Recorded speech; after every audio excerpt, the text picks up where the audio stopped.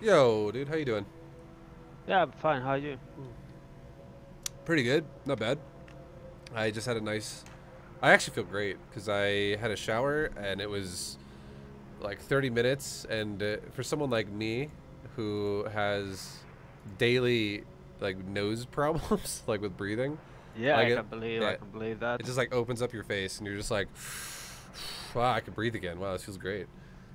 Uh, Yeah, I also live in Finland, so especially on cold winters, I like to stay on super warm hot shower yeah, it and feels good. sauna if at parents or so. Yeah, man. It actually makes the rest of your day like way more comfortable, easier. Yeah, it does. It does. But anyways, how's the StarCraft been going for you, man? What's the situation right now for you? It's going okay. I'm I'm winning at sometimes, Yeah. sometimes more than losing, but yeah, Diamond 3, the low diamonds.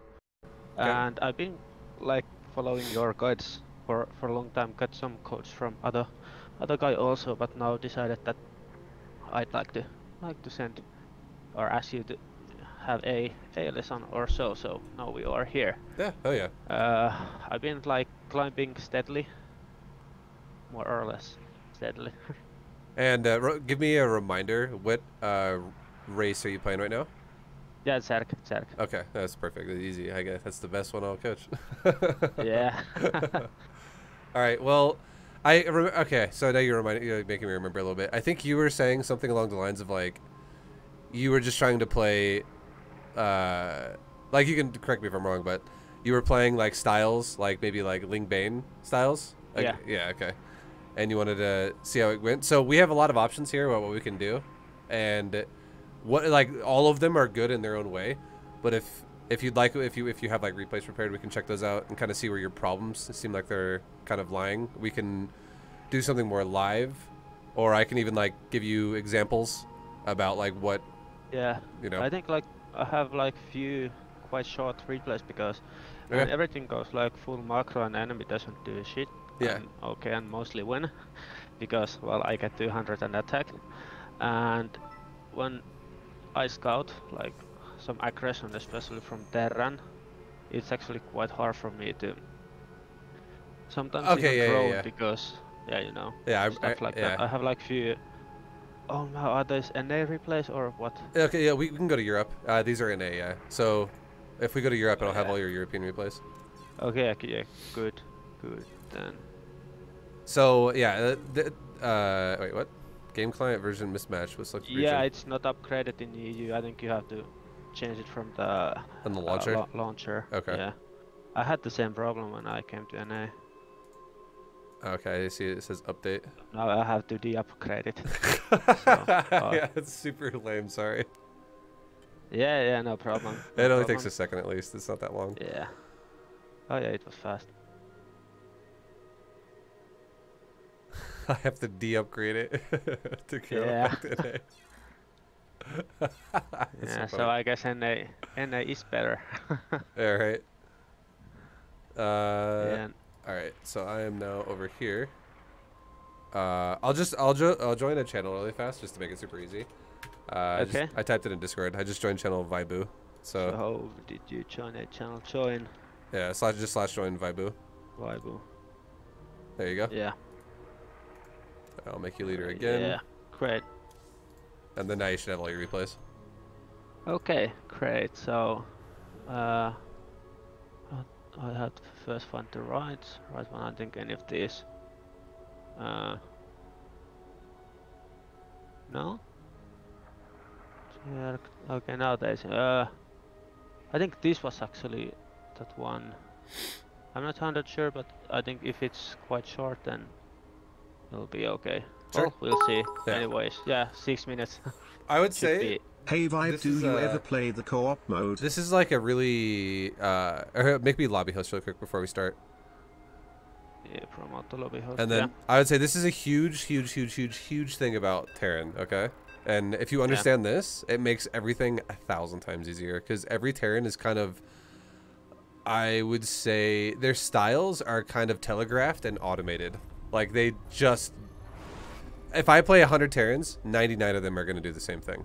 And yeah, what this means is if you there's two like checkpoints in ZvT for a Zerg player.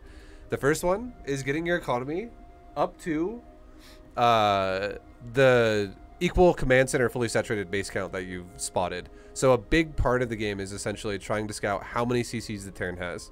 And you can do this through obviously like sending lings at their front door every now and again and an overlord scout in their base. And if you see a third CC, you can guaranteed get your third base saturated. But the second you see their base count, you stop at that base count. Like in terms of saturation, you can still make an expansion and like take a fourth base, but you just don't saturate it.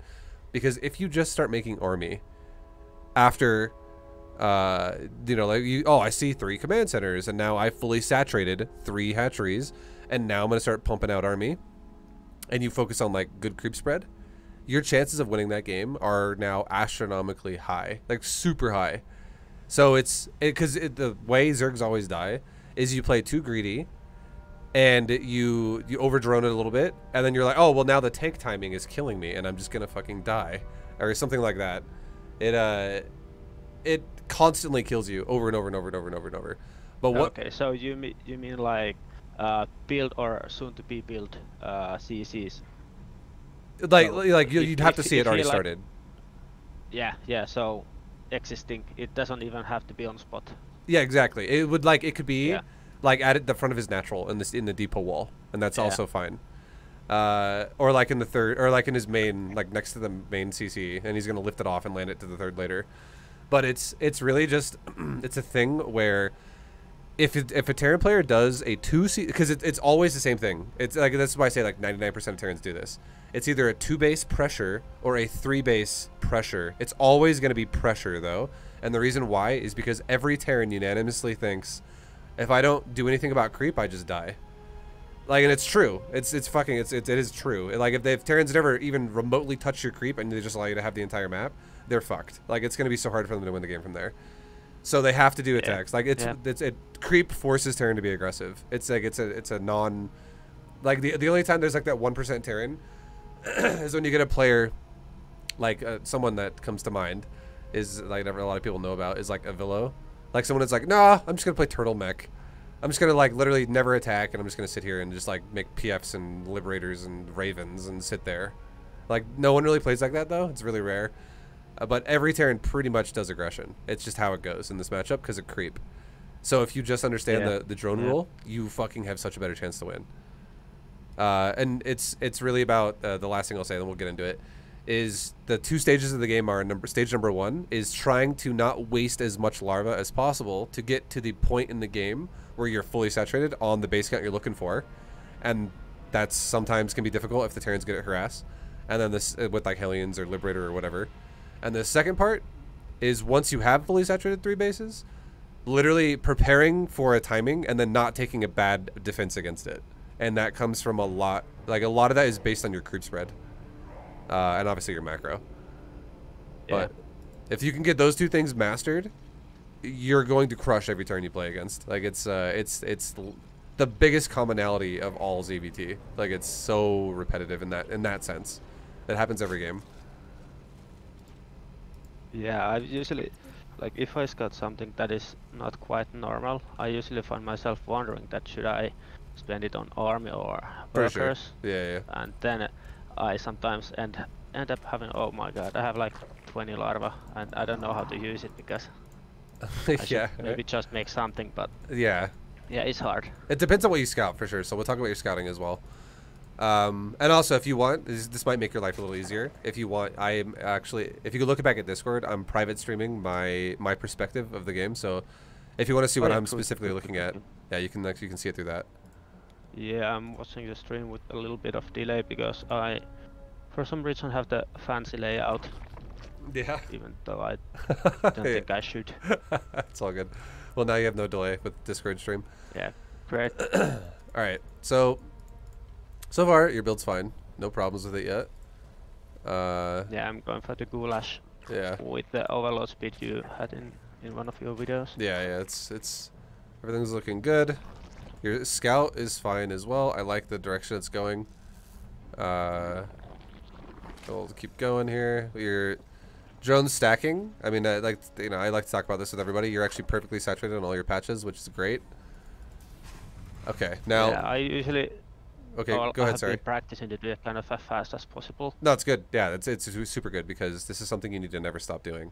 You need to definitely always make sure that you're managing that as well as you can because it just literally hurts you. Every second that goes by, you're missing out on resources when you don't do it properly. So it never goes away, and it only becomes more demanding because these like the checkpoint that I just told you about, where it's like you need to get to the ideal saturation and not lose larva, and then you need to also make defense based on how many CCs you see with how many drones you've made from that. That kind of shit that we'll keep going deeper into throughout this.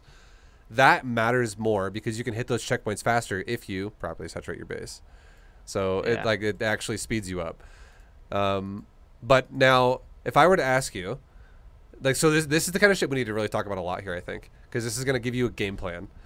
What do you feel like is happening right now? If like, what do you think possibilities are in this game right now after seeing what you're seeing right now? Well, I was expecting aggression, but I saw the reactor first, so I didn't make the first links to say hi to the Reaper. Okay, that's perfect. I love it. That's all I got from this. Okay. I saw that there is no CC yet. Yeah, I mean that's great. That's so far that's fine. That's totally fine. Read. The fact that you said that there can't be a Reaper is amazing because there can't be. This is way too fucking fast of a reactor. So I love that, and it like the fact that he made it like so. If you know build times, of like what things take to make, a Reaper should be spawning out of your. A Reaper should be spawning out of your base, or out of his base by just about 2 minutes. That's just like the normal time a Reaper would usually come out. And a Reaper and a Reactor have very similar build times. A Reactor is only 4 seconds longer than a Reaper. So when you see this Reactor, you can already kind of tell, well, that basically replaces what the Reaper was, and that means that now this guy is going to have the potential to make either 2 Reapers at once if he really wanted to, or he can go Marines really fast if he wants to. The only thing I would tell you that would make this absolutely perfect, everything you said was correct, by the way, but the only thing I would tell you to do to make this like even a little bit better would be if you would know how long it takes for that reactor to build, and you know how long it takes a Marine to build, you have about 36 seconds from right now until a Marine would pop out. Because the reactor's halfway done, and it's a 36-second build time structure, so you still have a good amount of time there. And then a Marine is 18 seconds on top of that. So you have like roughly like 35, 36 seconds, somewhere around there. Doesn't have to be perfect, but it's still a lot of time to where you could take your Overlord and just move it down to like maybe like right there, just to see what's in this area right here. Is he making a really fast like command center on like the high ground? Is he, because he's afraid of like a 12 pool? Is he gonna go for a factory behind this super fast, but probably can't afford it? The only way you could literally afford that is if he like double gassed really early, which if you did see a factory, that would be a huge sign as to what his build's going to be. It's like super aggressive with like an all-in tech path. But if you just move down, there's no threat of the Overlord dying, and it just gives you more of an understanding of what's going on. And if you saw nothing here, then it would be like, okay, well, there is still a potential of a command center follow-up or maybe a second Rax follow-up. Then it's kind of in the air. As long as you get Zergling speed, you're fine either way, and then you can make drones and lings accordingly. Yeah, makes sense. Oh, okay, you went back. I love that. That's super good. And now you see, okay, so right here, this is huge. This kind of tells you that this guy he's not like massively heavy on the gas because he's making the factory as the reactor is like done, but like it's not like he's making it super early. But this does tell you it's at least invested. He is invested. This is not like, oh, well, he's got a normal macro build going on here. Automatically, the way I think you should look at StarCraft 2, especially in ZvT, is look at it in terms of economic development and go, okay, well, this Terran is now behind where he should be. So that means that now I need to throttle back a little bit myself. Not like as much as he has, but it means that, like, let's just say if you could go at like 100 out of 100, and that's like your most efficient droning that you could do. Once you see this, maybe drop that back down to like an 85 or like a 90 out of 100, because this guy could have been 100 out of 100 himself, but he dropped his build down to like maybe like a 65 to a 70 out of 100. So you can still be like, and what I mean is like his SCV development, like it's just not going to be nearly as good as it was before. So you don't have to be as all in as he looks like he's going to be in a sense, but definitely play a little safer. Definitely play a little safer. So the fact that you read aggression earlier probably means you're going to do that, which is really good. But yeah, that's just, like, this is definitely not economical at all. Not really. I love that you scouted it too. Yeah, your scout was great. And then you also saw the command center. I have to admit that I didn't like register it. When I watched the replay after the game, I usually have an Excel sheet that I sometimes, not all after all the game, especially if I'm like mega tilted or so, an Excel sheet that I write what I scouted, and I didn't write that I saw the CC. But I mean, it was like my second time I watched the replays that when I registered, I on minimap I would see it, but yeah, it was so fast, you know. Well, okay, I was already doing things. Make a habit of this then. Make a habit of every time you scout someone's base, take a quick glance at the minimap, and then like literally just so like when you're done, when you're like, okay, Overlord, go back up here, look at the minimap really fast, and like come here with your camera, like on the screen, like right here in your base or something, and your eyeballs literally look at the minimap in like bottom left, like just take a glance, because you can tell automatically that that's a command center. Because of the fact of the box being super big. Like, that's just bigger than a racks, and it's bigger than a factory. That is a command center size box, and hatcheries and Nexus are the same size.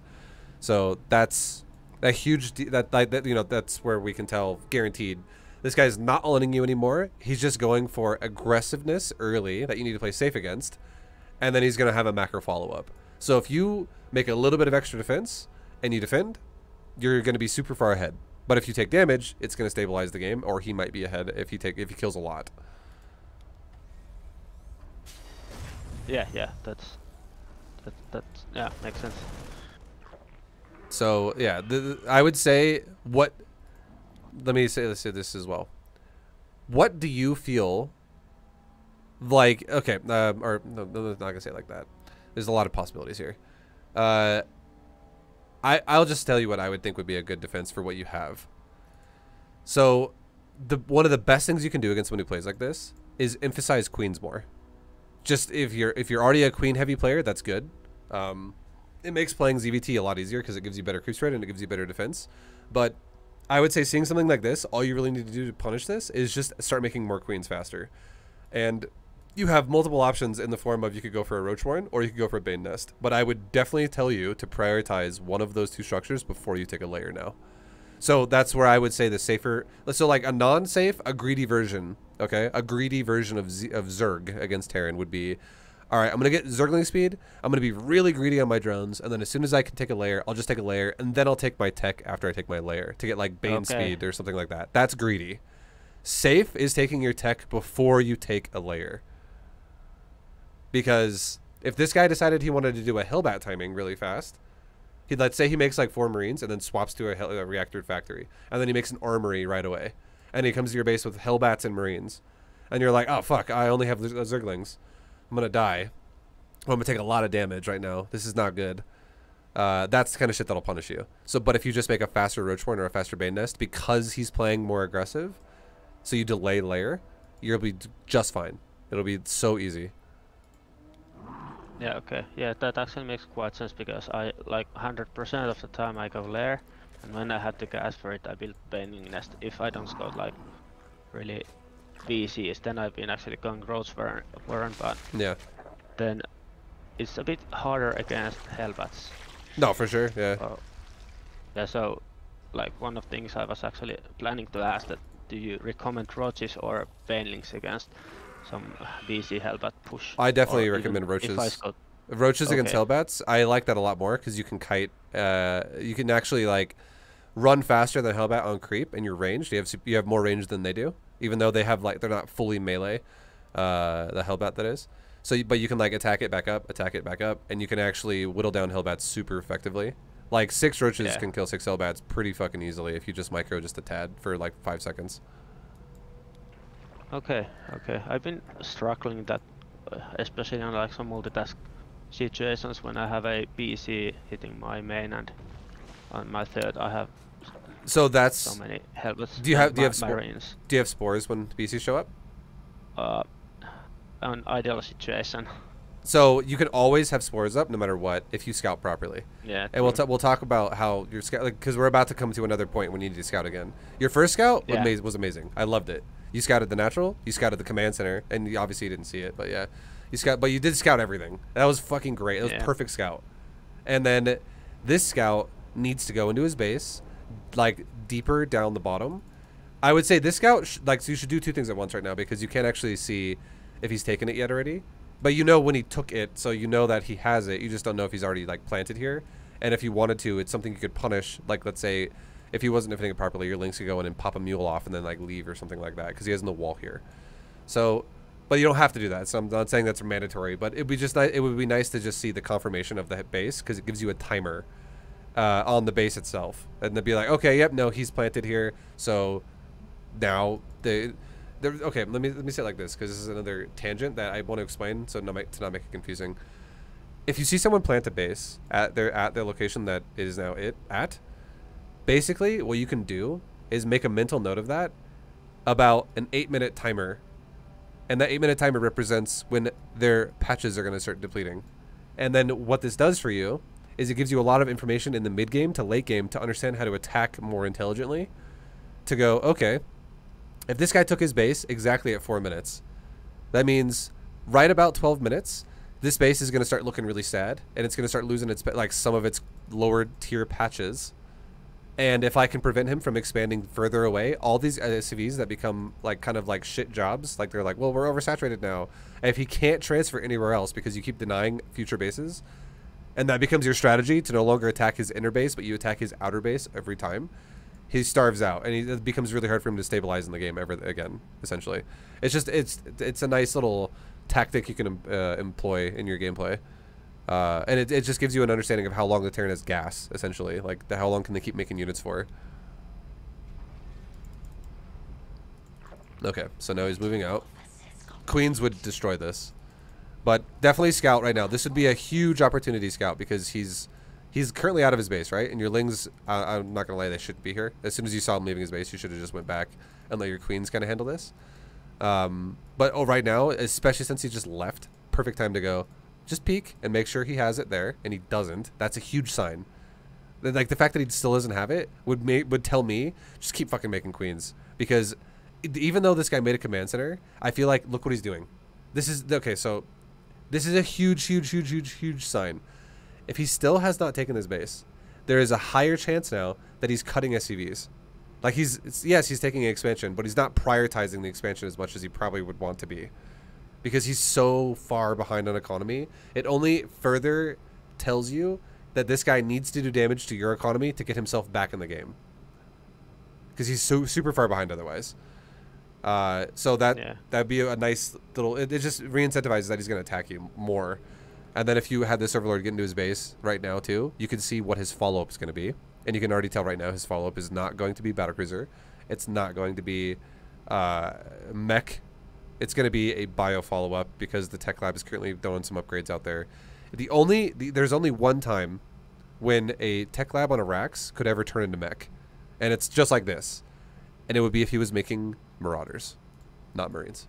Because if you go for a concussive shell Marauder plus Hellbat, and then want to turn that into mech later, that is actually something that happens a lot.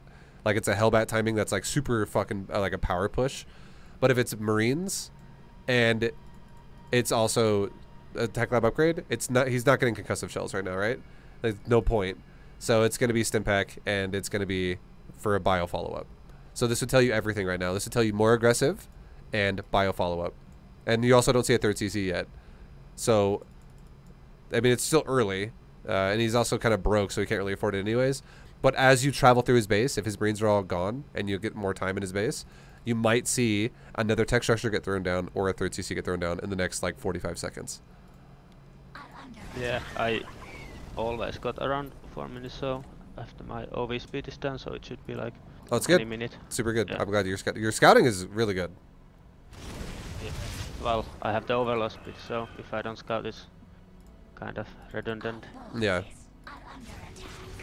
Okay, so the only thing I don't like about what you're not doing, or like, so I love your scouting. I love the fact that you're giving yourself the information that you need. Keep doing that. That's the best part of your gameplay I've seen so far. The thing I don't like about your gameplay, though, as much as what I think you should be doing, is you're not making enough queens fast enough, and you have a ton of money as a result of this. And if you make, because everything you've scouted so far has told you aggressive, aggressive, aggressive, and it keeps getting reconfirmed. And when you see aggressive, you still need to, no matter what, make queens whenever you can. But I think queens need to be the secondary to a larva priority of droning and shit like that. But that's if you're playing, if you're able to play standard and you're making like the economic development as fast as you can. But just like we kind of talked about earlier, when you spot something that looks like the Terran is no longer being as economically, applied as he could be, and now you're gonna be like, okay, well now let's play a little safer. One way you could play safer that we talked about was obviously the Bane or Roach Warren before layer. Another way you can do it is prioritize queen pumping and then drone behind that. So you always prioritize queens being made as a priority first. Because it's not as economical, but it's a lot fucking safer. And you're still being more economical than this. But you're defending your economy now way better.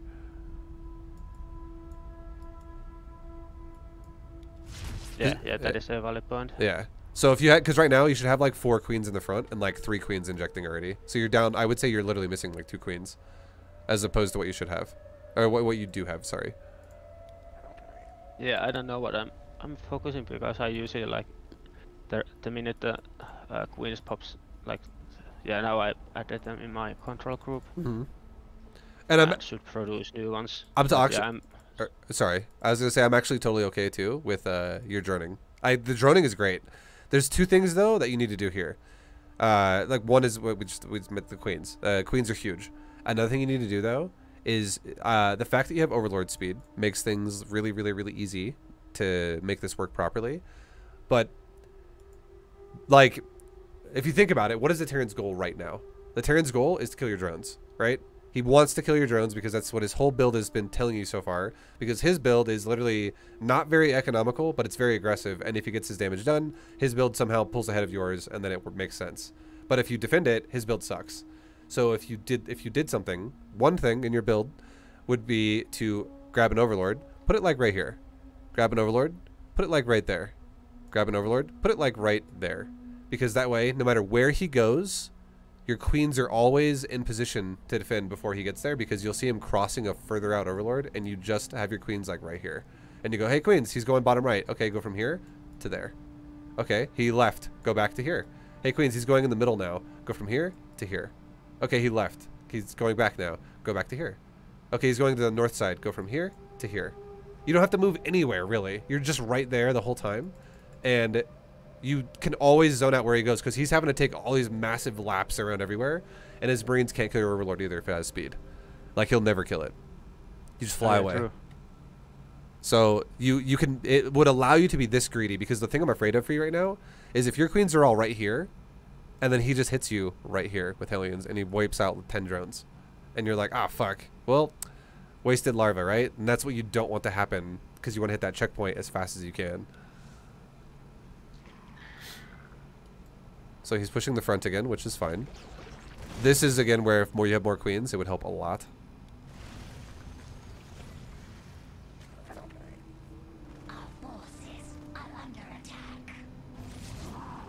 And I would say, just general numbers, if you're playing a macro-oriented Terran, you probably want to go to about like 8, 9 queens. That's a normal game, okay?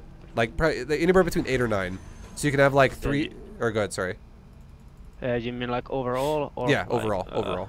Yeah. Like 3 injecting. Usually, I'm like my standard is at 7. That's okay. That's actually fine against a standard player. That's fine. 4 queens creeping and 3 queens injecting. That's actually fine against a standard player. Transfer for the macro hatches and so on. Sure, that's good. I would say the more aggressive they are, though, increase that number. And this is more aggressive. So go. I would say this game you want to go probably like 10. Like you don't kind of like go crazy, be like 20 queens or something like that. Just literally make another round of queens out of your hatcheries. Or 2 more rounds. Like, so when I say that, I'm not talking about your main hatch, because it's going to be doing a layer. I'm talking about just your natural and just your third. So we're talking about sets of 2. So make another round or 2 more rounds of queens, based on how aggressive your opponent is. So I would say this: the first thing you scouted, that should tell you that when you saw the factory and the reactor really fast. Okay, let's make another round of queens. This guy is really gas heavy, because he went factory before CC, and the CC doesn't exist. And then the second time you scouted at 4 minutes and you saw, he still doesn't have his natural. Add a second round of queens to that. You just spotted 2 different levels of aggression from this Terran. The first one was an investment into gas. The second one was an investment to army, not SCVs. Because he would have taken that faster if he was making SCVs constantly. Otherwise, he would have had like 25 on the mineral line. But he had 17 because he just stopped making SCVs. And it makes sense because he didn't take the natural. Like, so he's just aggressive as fuck. So more queens would make this just not do anything.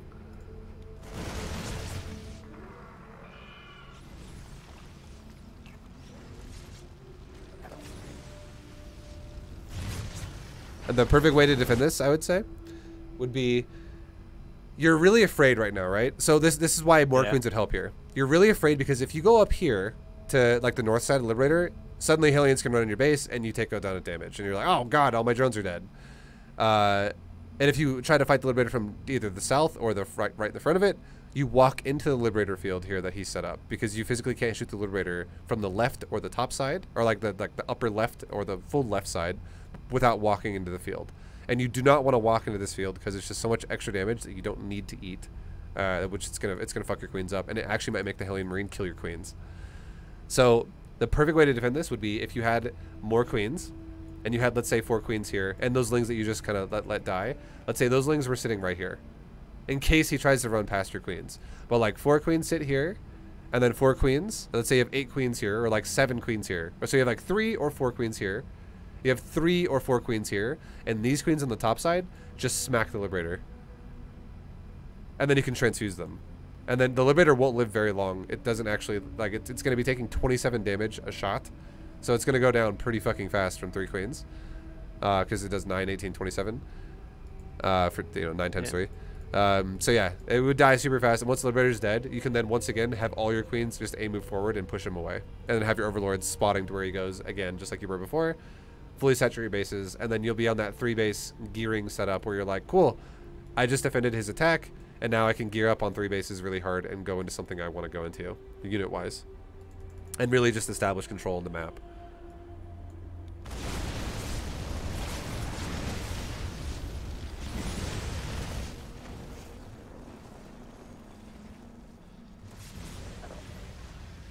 Because yeah, right now, this is now super scary for you, because if you wanted to, he could literally run into your base. And this is potentially game-losing situation here for you.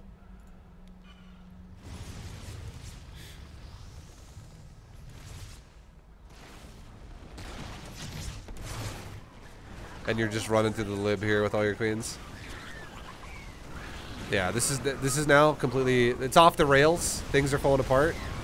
And this is the moment in the game where his build has now paid for itself, because it's not even done yet. We're only going to watch you take more damage from here going forward. And your queens are all dead, except for the one here. Like, you just lost pretty much all your queens. You have no queen here. You have a queen in your main still, and you have this queen at your natural, but you have no queens being made either. So you're going to be super behind on queens. Your injects are now going to go, they're going to plummet off of a cliff. And all these Hellions have the means to kill a super saturated mineral line, because you transferred out here with all of them. So now this is super susceptible. And right now you have, I guarantee you have a massive drone lead still over him, but it's about to equalize, I bet. Or maybe even you drop a little bit lower than he is, if all the drones die, unfortunately. So this is the, I would say most ZvTs, this is the point where if this happened like this, most Zergs would be like, I already lost the game. So this is like, it's just, this is what you want to prevent from happening. You know, like, if you know he's going to be aggressive, do not let it get to this point. And the way you do that is play a little safer, like we talked about earlier. If you make more queens, you can make a Bane Nest before you go layer or something, or a Roach Warren, whatever you feel comfortable with. And I see you did too. You're definitely getting flustered. It's okay. But yeah, if you have those means, it's super easy. And then let's go back really quick, because I want to tell you something really fast. This is really relevant to talk about. It's your 4-minute scout. It's gonna give you an idea as to what you need to make in addition to the queens. So there are 3 things you could make in addition to queens. There is static D, there is tech, and then there is literally just more queens on top of queens.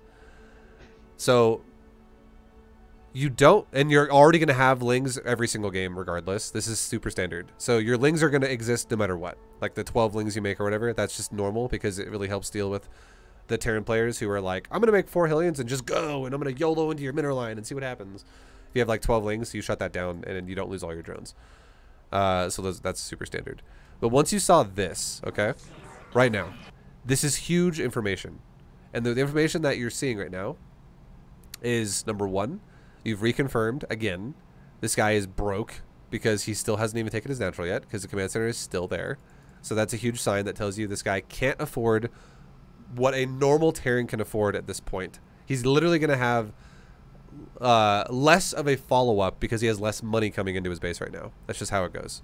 He might have this timing initially is going to be strong, but the follow-up is going to be weaker than normal. So that's fine. That's a good thing for you as long as you don't die right now. The second thing so is he's not like fully, but at least somehow all inning. Yeah, like he's just doing a really aggressive timing, and if it fails, he's like super far behind.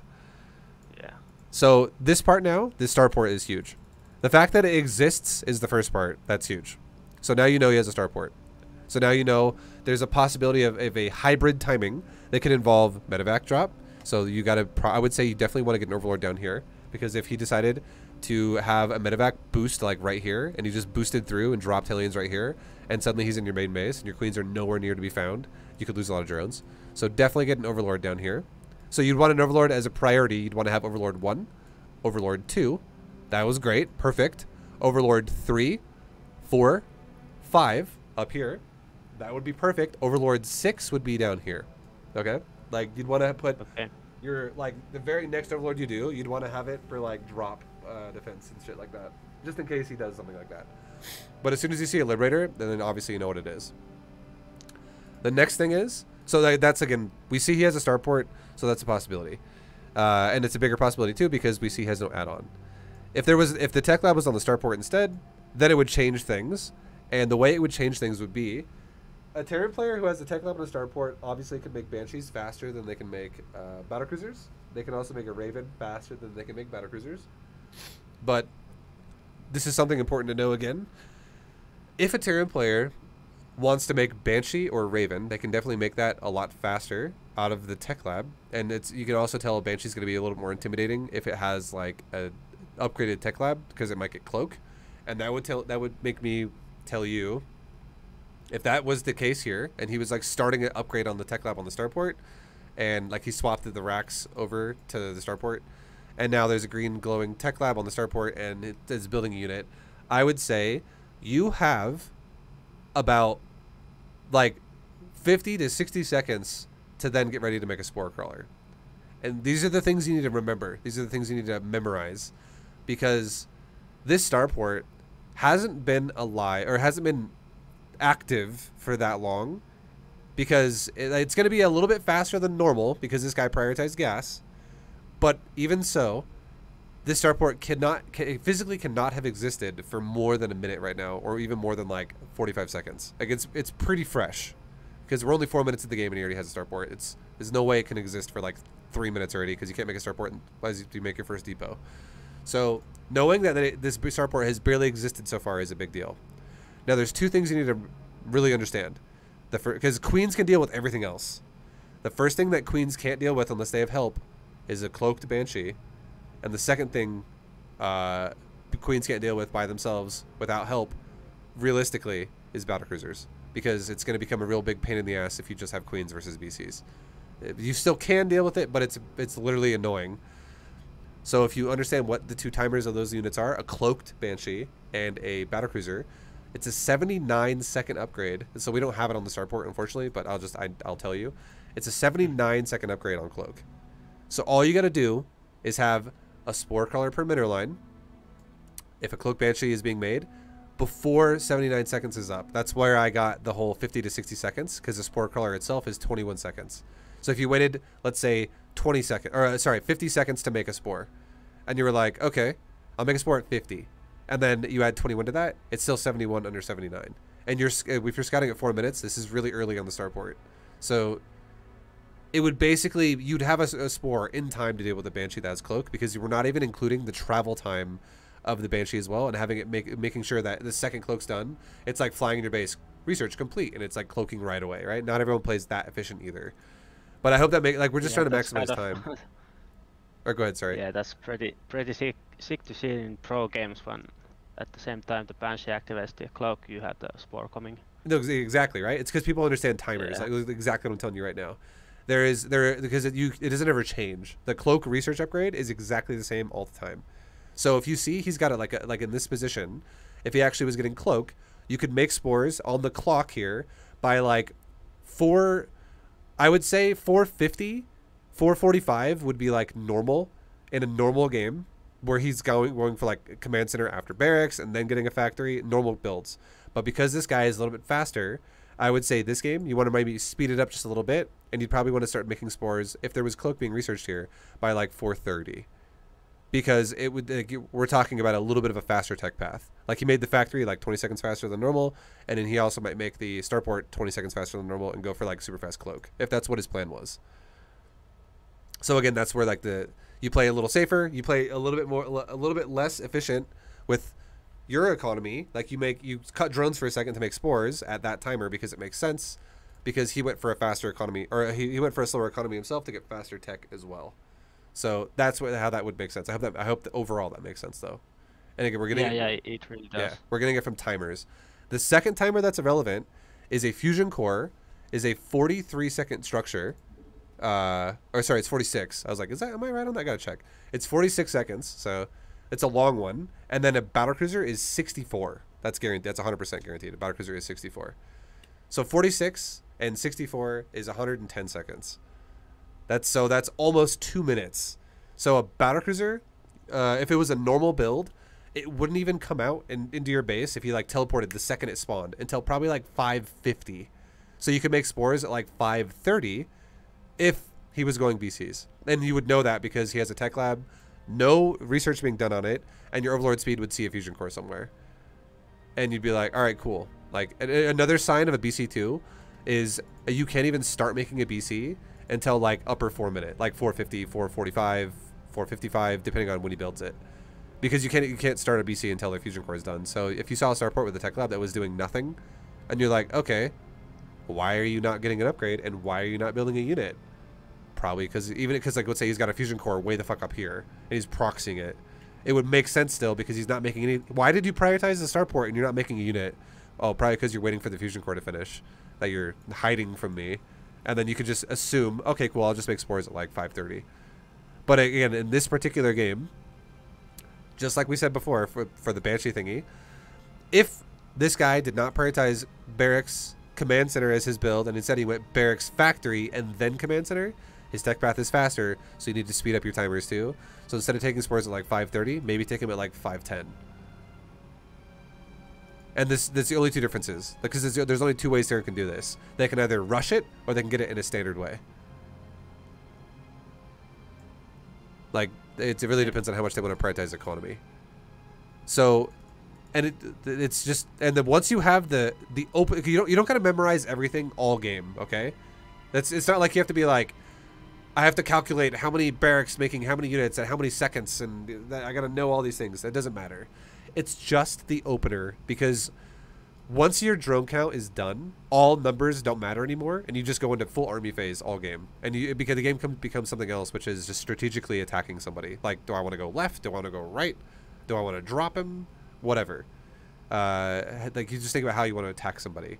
But in the opener, when you're scouting, it's really timers matter a lot there, because you're trying to gauge how greedy you can be as a Zerg player. Like, how many drones am I allowed to make right now before I just die? And should I prioritize something else a little bit, or am I going to be okay here? So knowing these numbers for the opener is huge, because it'll give you, if you have the perfect defense when he shows up, it'll feel so easy. Like, I would say the game gets easier the more knowledge you have, because if you give yourself proper defense, defenses are easier. But if you give yourself improper defense, defenses are harder and the game feels difficult. So it's really all about really understanding where your limitations are, and knowing like the proper responses, I guess. And against BC and Banshee, again, the same thing would be just make a spore colony meter line. Just one spore in the mineral line, call it a day, easy peasy, and it'll help so much at dealing with either one of those things. And then you can make an overseer with the queens walking around your creep and spread creep with the overseer. If it's a banshee. But anyways, we'll go forward again. And this is, so the game is about to end, right? Yeah. And we can see why too. It's because you didn't have enough queens and they walked into the lib field, which did, this liberator did like 3 times the damage of the Hellion Marine. It did so much damage to your queens. It fully killed one and it beat the shit out of another one.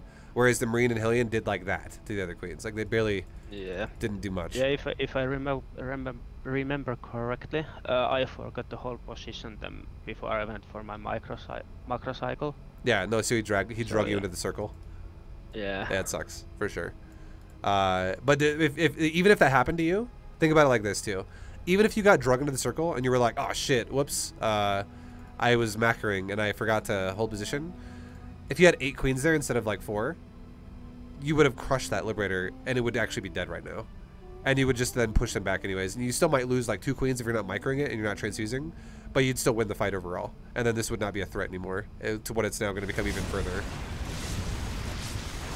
Because that army could not have beaten queens. Like if you had like 8 of them.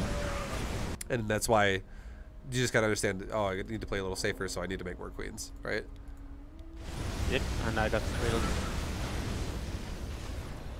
Yeah, then now for sure, like you're definitely having a problem here because now he still has pretty much his whole army here aside from the Marines, and there's no all way your queens are dead. Yeah, you have 0 queens, or you have 1 in your main, and that you have no other queens being started, so 1 queen can't beat that. 10 queens can, but 1 queen cannot. So yeah, it was like you didn't respect the situation. Because look at this natural. You didn't respect it enough as to what he's capable of. If you defended that, and you have 3 bases saturated versus a guy on 1 fucking base, this guy has not made an SCV in the last 3 minutes of this game. Which is why that second over, that's why I said that 4 minutes, you really wanted to check this and make sure if he's planted or not, because it gives you signs of what a player is going for. And a player who's not gonna, who still expands, but he's like, you know what? Whatever. I'm not gonna move the command center because my priority is not expansions. Like even though he has it, obviously it's fine, but he's not making SCVs for it. Like he's literally just gonna fucking make units full on, and he's probably using this for like the follow up after he fully commits to his attack. So, and that's kind of what it is, right? If his attack would have failed or if it succeeded like it did, he then plants it after. So this expansion is going down 4 minutes after your natural. It's fucking crazy. But anyways, you have any questions about this game so far? About what we talked about? No, I think it's you have answered everything I've been wondering, and yeah. Actually, no, I do. Like when I scout at 4 minutes, sometimes when I see like one of each buildings 1-1-1, and are they supposed to have like something else also? No. Like if I have third CC. So keep this in mind, okay? 1-1-1 is many possibilities. There's so many things that a Terran could do off of 1-1-1, and depending on what they choose to go for, could be less or more expensive. So an example of something that's super expensive would be like Liberator plus Hellion plus Marauder. That's one of the most expensive options you can go for out of all 3 buildings.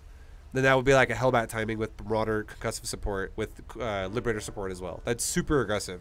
That's even more aggressive than what he did here to you just now. It's like 1 tier above what he just did to you. And another relatively expensive option would be don't even use the racks, go for Battlecruiser Hellion. That's still also pretty expensive. So if they did something like that, the 3rd command center is going to probably be very delayed. It's not going to be it's not going to be the fastest priority ever. But now a cheaper, way more like faster 3rd command center kind of a 1-1-1 build would be maybe something like he's got a barracks that's not making any units yet. It just was an add-on. Like he made a Marine and a Reaper right off the bat, and then he made a reactor, and then he stopped using the barracks altogether. So then the racks are just sitting there, and then he's only making Hellions, and he made 1 Viking, and his Viking's gonna go kill Overlords. Yeah, so 1-1-1 is just more like a guideline that what kind of capabilities he has to Yeah. he have on producing stuff. So Yep. it doesn't say that okay he is spending this much money. It's just how much he can. Yeah, collect and here, that's so. why the 4-minute scout is so important, because you have, like, at 4 minutes, usually the Terran's going to have, he's not going to have his follow-up always decided at 4 minutes, but he will have his aggressive harassment decided at 4 minutes. So you're going to know, is this Banshee based? Is this Liberator based? Is this Medevac based? Is it Widowmine based? Is it Hellion based? Is it Bio based at all? Like, what kind of a 1-on-1 are you going to throw at me? And the beautiful thing about Zerg is that a lot of Terrans get really mad at Zerg for, Queens can deal with every form of 1-1-1. The only thing you got to understand is, if it's Battlecruiser based or Banshee based with Cloak, you have to have Spore support. But Queens can literally deal with every single form of 1-1-1. And then the last one would be, if it's a super aggressive Hellbat based 1-1-1, you probably want to go for your Bane Nest or your Roach Warren. Either one can work. I would prefer Roaches myself personally, but they're both viable. You'd want to do one of those before you take a layer, because that's super expensive, which means it's super aggressive. Okay, yeah, that clarifies it quite well. And then if you get out of that, again, that's the phase 1 of the game, getting your economy up and then making sure that it's not dead by the time you want to switch into actually making army. And if you can do that, if you deny his harassment, and now that creates a window for you to finish off your economy, and then now you're like, cool, now I can just go into my Lingbane Muta, Lingbane Hydra, whatever you want to go for. You now have control of the map, and now he's the one, the game switches in reverse, and now you're the one who controls him instead. You're the one who, like, threatens, like, the Baneling counterattacks on his mineral lines, or you don't let him take a third super easy. You're always making him feel pressured, because you're, every second he sits there waiting in his base, you're spreading creep further to his base. So he's like, fuck, I gotta go. I gotta do something. I'm gonna just lose if I just sit here. You put the pressure on him really hard when you get out of this phase you're in right now, and like economically, and you don't lose all your drones. Yeah. And then the last thing I'll say, this is huge, okay? This is really important to know this. You'd want to scout him again at 6 minutes. And 6 minutes is gonna, if he hasn't really shown you what his follow-up's gonna be yet, and you haven't really figured it out, 6 minutes, almost guaranteed every time you're gonna know, is it mech or bio? And behind that as well, you're gonna know how economical is it gonna be for my opener of drones. So by 6 minutes, you're usually gonna see a lot of production, or you're gonna see a third command center. So it really, this is where it gets a little complicated, and I am going to try to make the most sense of this, and the easiest way to explain this as I can. But your economy, the Zerg's economy development, is only able to be invested into based on how good you defend attacks. So, for instance, if you smash this with queens only, which you could have if you had enough queens, and then let's say you scout it again right now, and there was a third CC right there, you have every right to take your 4th base and fully saturate it, and there's no problem there. Easy. Super easy to saturate that. But if this attack wiped out a full mineral line, and then you defended it after that, and then you went back and you looked at his base at 6 minutes, and you saw a third command center, you cannot saturate a 4th base, because that would mean you have to saturate a 3rd and a 4th base. You could resaturate your 3rd, but you could not resaturate a 4th, so you're going to be weaker going into that part of the game. Because if you saturate a 4th and he attacks you again, you're going to die.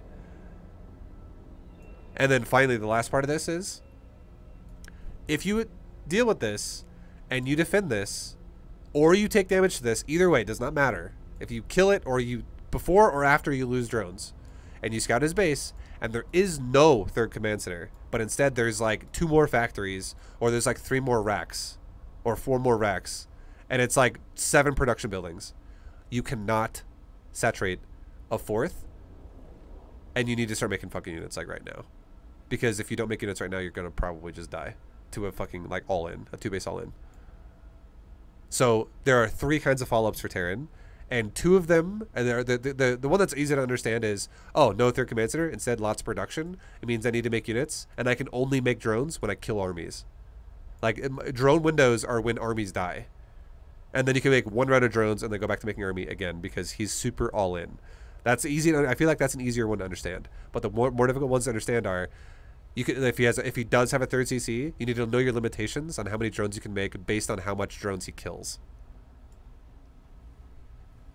And again, that comes down to, you can only make realistically drones for about 30 seconds. So whatever 30 seconds of droning is going to get you is what it's going to get you. And ideally that's going to be 4-base setup because you defended your 3-base setup really well with queens.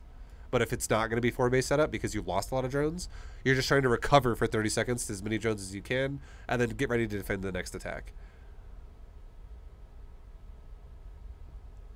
Does that make sense? Yeah, it definitely does. Because the biggest problem that a lot of Zergs have is they don't really respect aggression enough and they over drone and they die. Yeah. So you also want to understand that you can still squeeze drones out when armies die for like 30 seconds because the Zergs who don't squeeze those drones out and they go, okay, well I have 41 drones and I defended your attack, and 2 minutes later when you attack again, I've still been making units off of 41 drones. Like that's, you're all in then as Zerg and you're gonna fall behind because you're not really developing yourself at all. Meanwhile, Terran always develops himself with economy because he makes army at the same time because it's different buildings. So you have to squeeze those drones in when you can.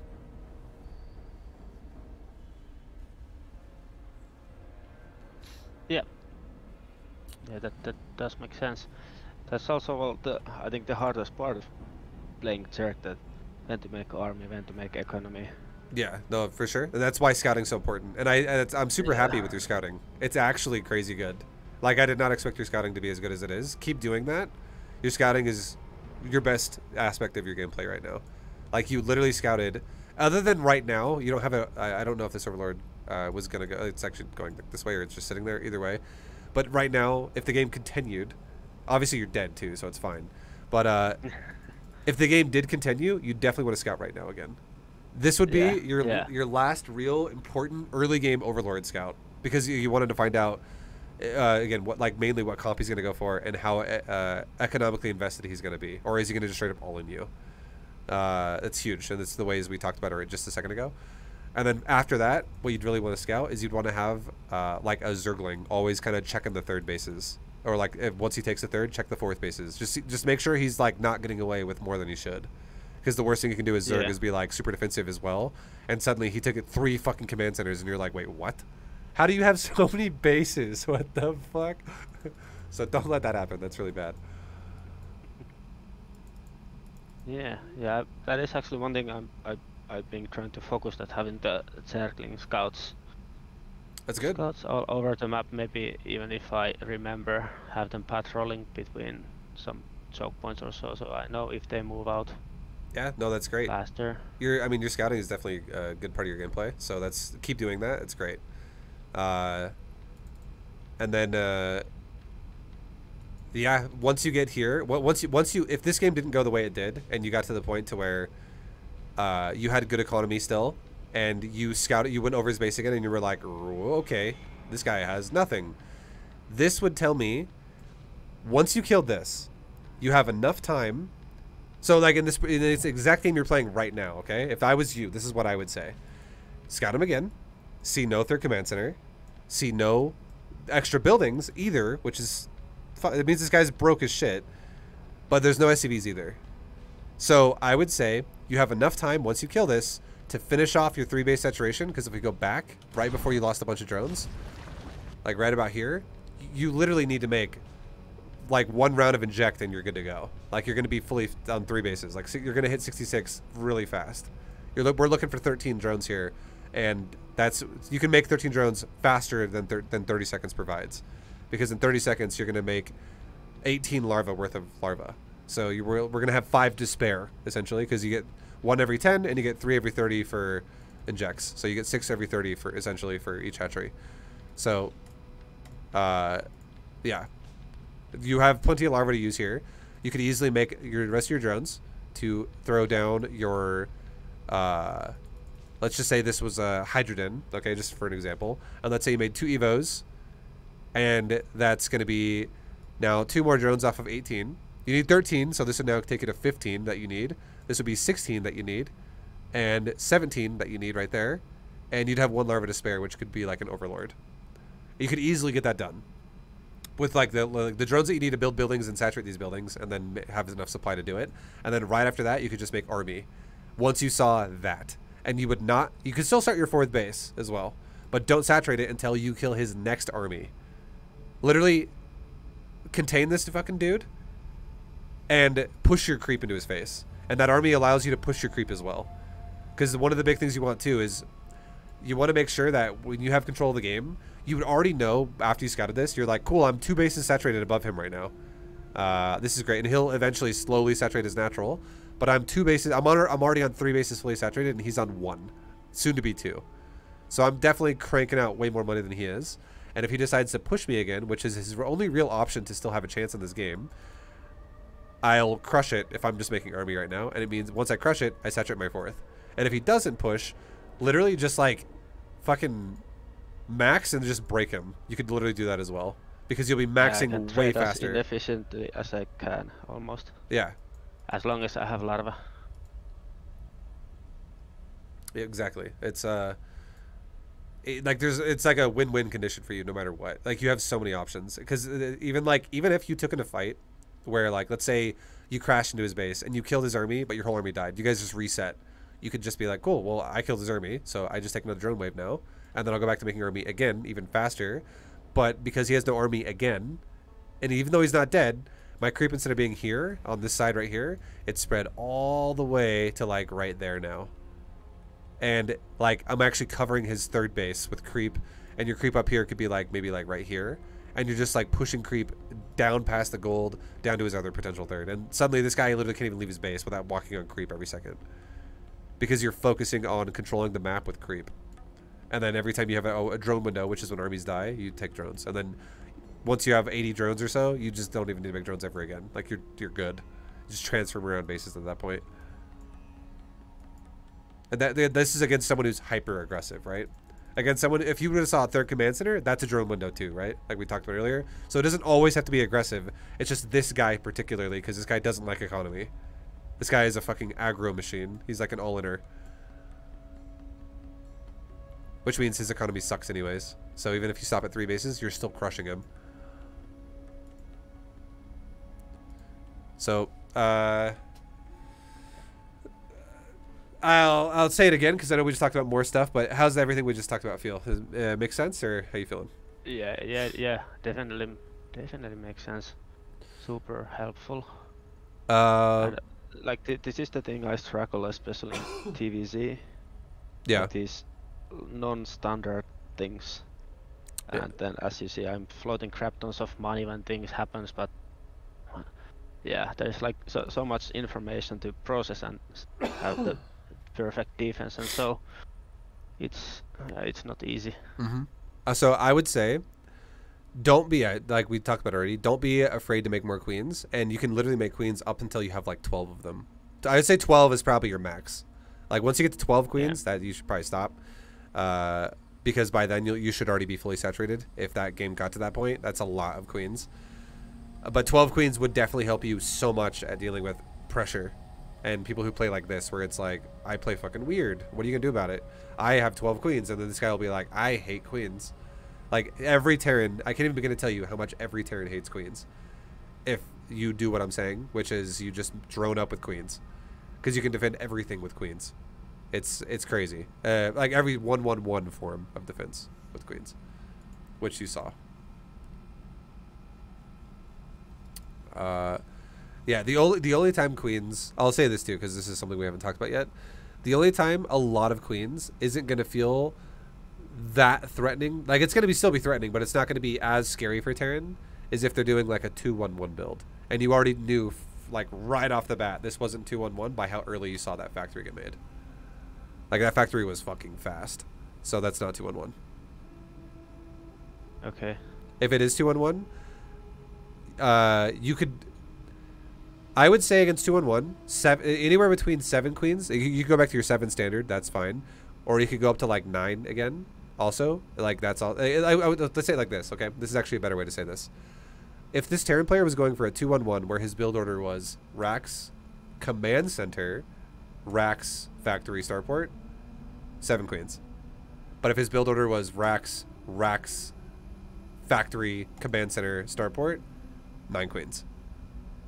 Like, if he's going for production multiple times over the Command Center, and you're like, why is your CC so late?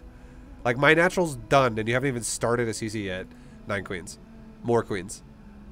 But if it's normal, and you're like, okay, yeah, normal. He built it early, like Rax Command. Okay, 7 queens. And then the other like answer would be, if it's 2-on-1, just obviously make like Ling Bane or something like that, and you'd be fine.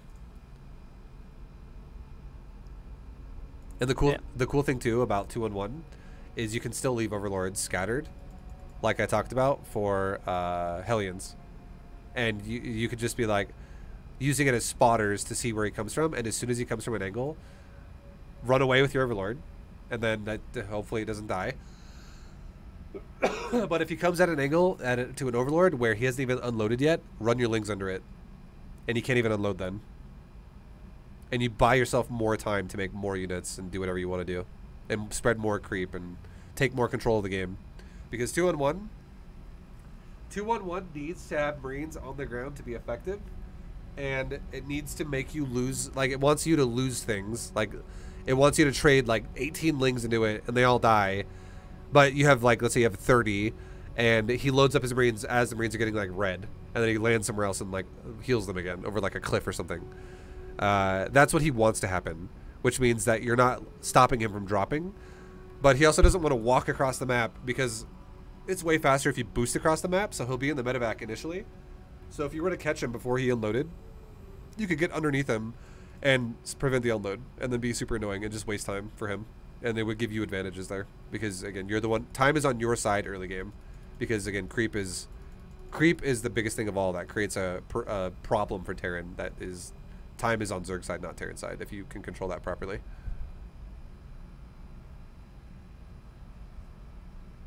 Yeah.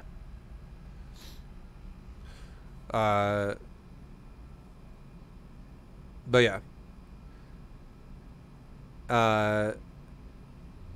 So I mean, lots of info there. Back in, like, I threw a ton of numbers at you, and there's a good chance you're gonna forget like some of the shit I said. You're gonna be like, Yeah, that's why we have to avoid. Exactly. Yeah. So I just want to make sure that you know that, and you do. So that's good. So I'll have the VOD sent to you by like tomorrow. I'll ask you. I don't want to wrap it up just yet. If you want to do one more thing, if you have time, if you'd like. No, I mean I'm quite tired. It's 1:16 a.m. So you're ready to go for another hour? Is what you're saying? No, I'm just joking. Maybe. No, maybe I was gonna say, obviously you don't have to say yes to this, but if you'd like, I could do a really quick example opener for you. But I mean, if you feel confident in your opener and you just want to know like how to react, then that's fine too. Your opener was actually not bad in my opinion. Yeah, I mean I like this opener. I think the adjusting it is the main point for me. For example, the queens or having the tech before. I think those are the. Yeah, I have been trying to keep not making too much different openers at this point. Sure. Okay. Just learning the game, or maybe having variations is. Well, I will say this: your reactions could use some improvement, which we talked about a lot here. But your scout timers and your overall build, like the development of it, was great. Like your saturation early was great. Your your mineral stacking, your droning was great. It's just not enough queens and not enough reaction to aggression. Otherwise, it was super good. And then a big part of this lesson too that's really important to remember is the timers of the 4-minute scout analysis we did about how to read what it is and how to react to what it is. Yeah, those are huge too.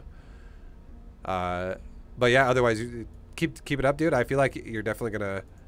Just making more queens is literally your answer. You're gonna be like, wow, this fucking owns. Why didn't I do this earlier? All right, well, dude, have a good rest of your night, I guess, and get some sleep. Thanks for doing a lesson. And yeah, thanks. Yeah, I'll have it posted to you. I'll send it to you on Discord. I'll have it posted to you by like tomorrow, and then I'll send you the link to the video. No hurries on that. All right, well, yeah. Thank you, dude. Yeah, thanks. I hope you enjoyed my thick Finnish accent. Did you? I love this. The what? Sorry. My thick Finnish accent. Uh huh. Yeah. I mean, people. I can understand everything you're saying perfectly. I thought you were going to say more yeah. there. I was like, wait, what do you mean? But yeah, no, Yeah, I know. no, you have like perfect English, so it's totally fine. I didn't Yeah. struggle to communicate with you at all, so it's totally good, dude. Yeah, but hey, thanks for you. I'm going to sleep now, satisfied by all the information you gave me Nice, man. and nothing else. Yeah, just lay Yeah, in see ya. bed, lay in bed, think about some strategies, and then you'll fall asleep super fast. And yeah, tomorrow, watch the VOD or something and let it sink in, and crush some Terrans, man. Yeah, see ya. All right, later, man. All right, guys. That has been a lesson with Poxelli. Thanks for doing it, dude. And anyone out there who watched this, I hope this helps you as well in your own games about how to deal with Terran as a Zerg player and how to, you know, understand and react to things properly about what you're dealing with. So thanks for watching. I'll see you guys in the next video. Like and subscribe. I never say that, but everyone else always does for YouTube videos. But I'll see you guys next time. Take it easy. Much love. Thanks for watching. And good luck in your games, guys.